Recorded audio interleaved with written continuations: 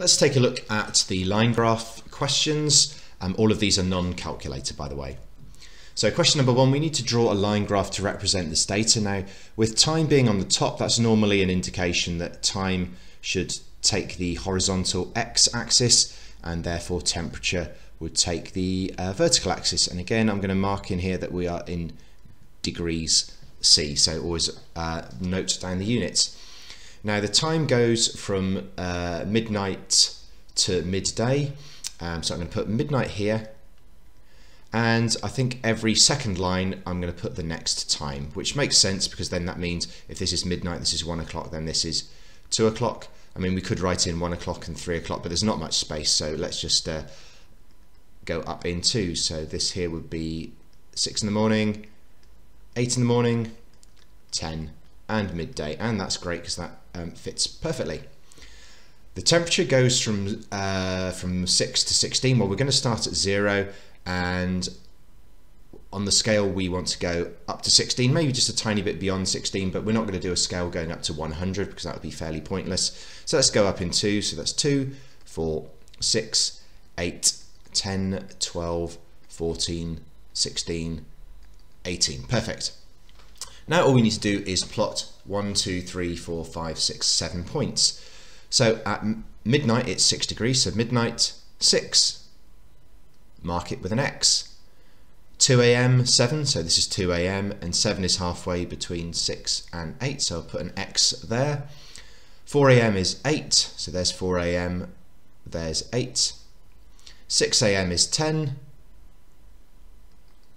8 a.m. is 13. There's 12, there's 14, so there is 13. 10 a.m. is 15. 10 a.m. is this line here, so halfway between 14 and 16 will be there. And at midday it's 16.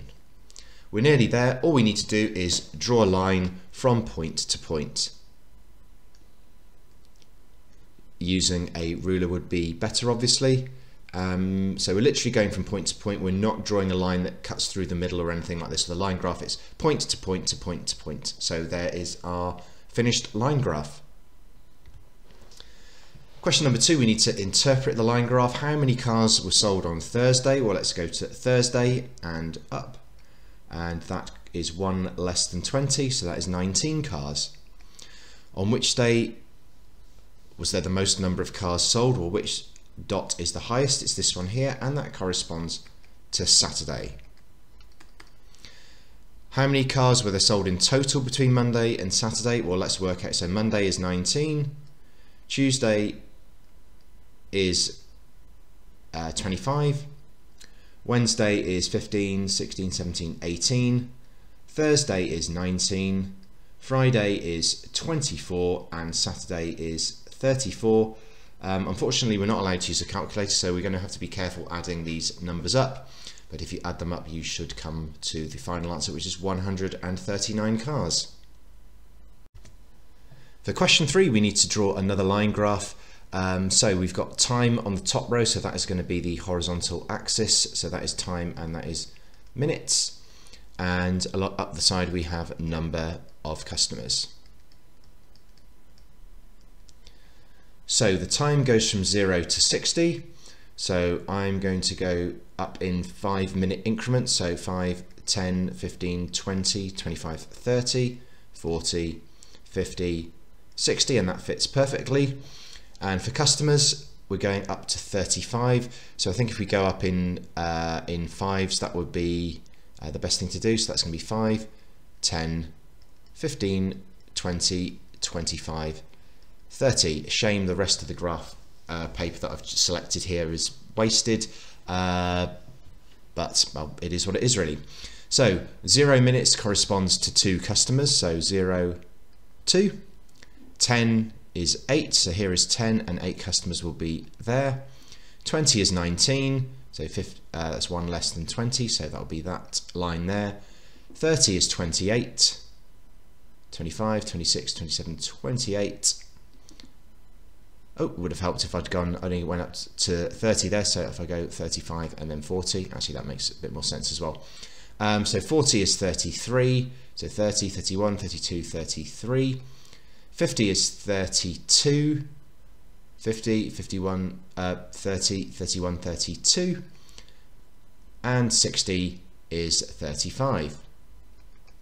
So we've drawn all the points. Now all we need to do is draw a line from point to point. Again, using a ruler would be better, of course. And there is our completed line graph.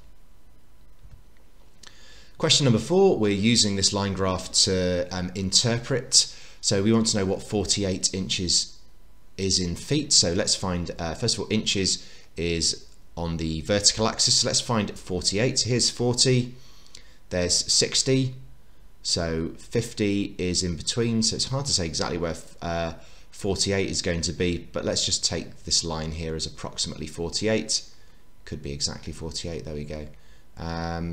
Right, and luckily that corresponds with exactly 4 feet.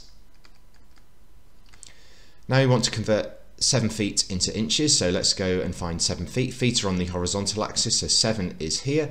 Let's go up and see where it hits the graph and go across, and it's this point here. So we are going up in increments of 4, 84, 88, 92, 96, 100. So that would be 84 inches. And we're going to use the graph to work out what 10 feet is in inches. Now, the issue here is that 10 feet is, well, it's off the scale here.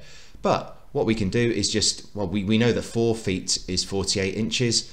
We know that 7 feet is 84 inches. So we've got 2 conversion rates. So we could use that just to work out what 10 feet is. But actually, 5 feet is nice and easy. 5 is half of 10 as well. So 5 feet corresponds to 60 inches. So if 5 equals 60, then 10 is going to equal 120 inches. Question number 5, we need to interpret a line graph to answer some questions here. So what score did the student who did 6 hours of revision get? Well, amount of revision is along the bottom, so let's find 6 hours. So this is the student that did 6 hours of revision, and he got a score of 60, 62, 64%. The highest score in the maths test was the highest dot, which is this one here. So that is 80, 82, 84, 86%. 5C, another student is added to the line graph who did 3.5 hours of revision. Estimate their score on the test. It's a bit of an unusual question here, given that the line goes up and down, but all we can do is just assume that if 3.5 hours would correspond to this point on the line here, which is, well, the line above 50, so we can just say approximately 52%. I'm sure that in the mark scheme, plus or minus a percent won't be a problem, plus it is only an estimate after all, so 52%. Okay, so for this question we need to plot a graph. The age of phone is going to be across the bottom on our x-axis. Now we've got plenty of space, so I think it'd be a mistake to go 0, 1, 2, 3, 4. So what's the point in all this graph paper to the right of it? So I'm going to make every second thick line a unit of 1. So here's 0, there's 1, 2, 3, 4. So there's a little bit of wastage, but nothing ridiculous. And up here I want to go up to, well, the maximum value is 4.5, so I'll go a little bit beyond that to 5. So maybe it will work if I go 1, 2, 3, 4. Nah, not quite. Slightly annoying, so maybe I will just go up to 1, 2, 3, 4, and that top one will be my 4.5. Ideally I would have gone a little bit beyond the maximum value, but well, it is what it is. So a phone that is 0 years old has a screen on time of 4.5 hours. So first of all, let's label the axis. So age of phone, and that is in years. And here this is screen on time, and that is in hours. So a phone that is 0 years old, 4.5, make an X there. 1, 4.1, so 1, 4, 4.1.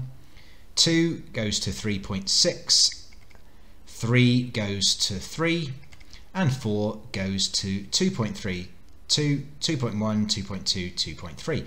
And now all I need to do is, with a ruler, just draw a line from point to point like so. And there we go, there is our line graph. The mark scheme shows it fairly pretty similar, although interestingly they had a slightly bigger bit of graph paper, so they were able to go up to 5 hours there. Now part B says we need to use the line graph to estimate the screen on time of a phone that is 2.5 years old. So I'm going to use the one that in the mark scheme, as it's a slightly more accurate graph. So all we need to do is go across to 2.5, and we're going to go up and see where it hits the line. Now it hits the line here, and we're just going to take a reading across. Now it's difficult to get this absolutely spot on, so usually there is a bit of leeway in the mark scheme. So here's 3, 3.1, 3.2, 3.3, so I'd say that's 3.3 hours. I think 3.4 hours would probably be accepted as well, perhaps. But yeah, I'm pretty confident that 3.3 hours is probably the best answer here. And finally, question 7 here, we are using a graph for conversion purposes. So we want to convert £4 to dollars, so we can see pounds along the bottom. So £4 corresponds to this part of the line here, and that corresponds to one line below 6. So we need to work out the scale here. So 4.0, 4.4, 4.8, 5.2, 5.6, 6. So we're going up in 0.4s because 2 divided by 5 is 0.4. And that is therefore, what did I say, 5.6, so $5.60.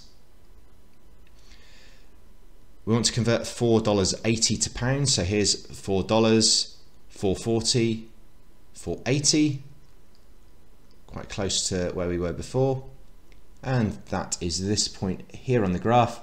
And if we just draw a line down, that corresponds to, so here we're going up in increments of 20 pence, £3, £3.20, that's £3.40.